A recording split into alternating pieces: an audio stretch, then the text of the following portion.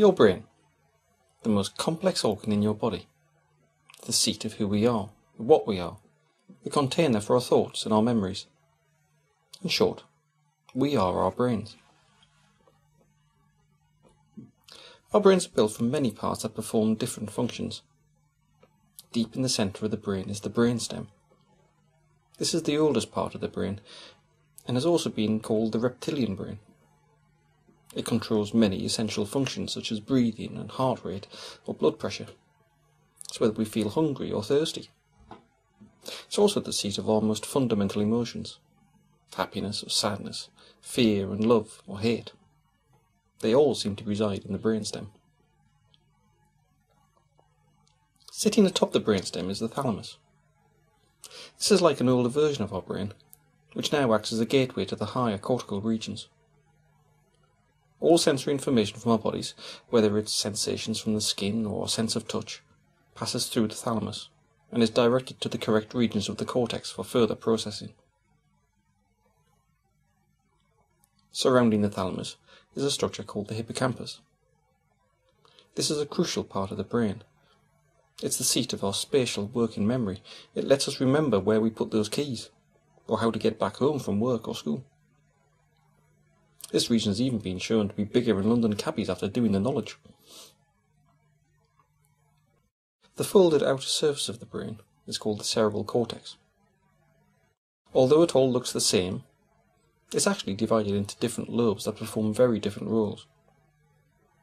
The occipital lobe contains the visual cortex, and so is concerned mainly with vision.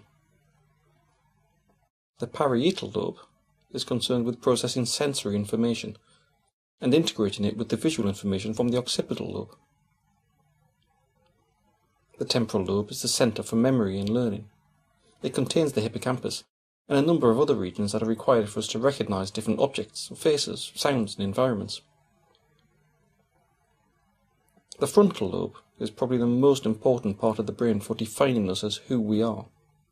It's where our higher emotions and personality reside, as well as language and social behaviour, lots of the things that we think of as being human. It's our decision-making centre and contains the motor cortex, which controls voluntary movement.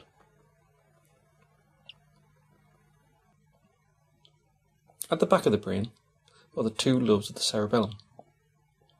This region of the brain is a coordinating centre for movement, allowing us to move multiple sets of muscles in a coordinated fashion so that we can walk and talk, pick things up and put things down. So what are our brains made of? Muscle or bone? Well, there's none of that in the brain, even though it takes over 1/5 of the calories you eat just to keep it running. Instead, your brain is made up of billions upon billions of cells called neurons. These cells are very specialised, with long extensions through which they talk to each other and form large and complex networks. These networks are the basis of how the brain does what it does. The processes are of two basic types. Dendrites receive incoming information from other neurons. Signals pass through the cell body or soma, where, if sufficient information is received, a signal is passed to the other neurons via the axon. This is happening in billions of neurons across the brain 24 hours a day, 7 days a week. It's happening right now while you're watching this.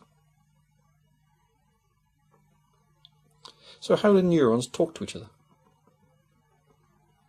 Neurons are usually seen to use electrical signals to communicate. However, the act of passing the signal from one neuron to another is actually a chemical process. This happens at structures called synapses. These are formed from the terminal of an axon and a swelling on the dendrite called a spine.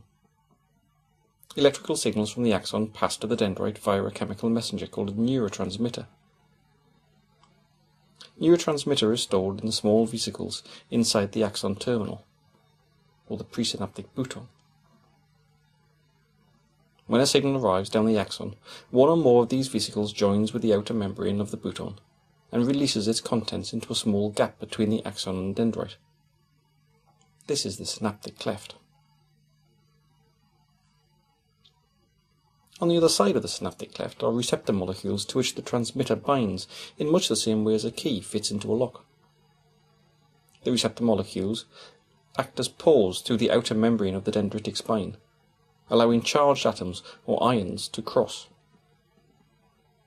This entry of charged ions into the spine recreates the signal that was sent from the previous neuron, and in this way information can be passed from one neuron to the next and around the neuronal network.